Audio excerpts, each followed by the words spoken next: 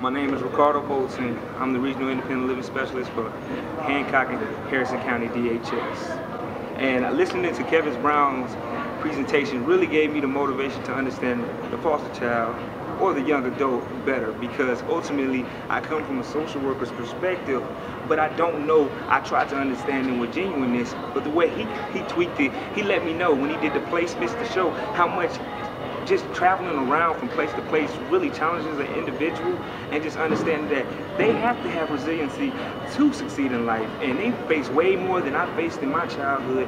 And so that just encourages me to be more motivated to push further to understand them and help them, because they're given a defensive mechanism because of something that they don't understand or how many times they've been let down. So it really was a positive and motivational just speech that he gave, and what he taught us. It helped me to revamp my way of thinking.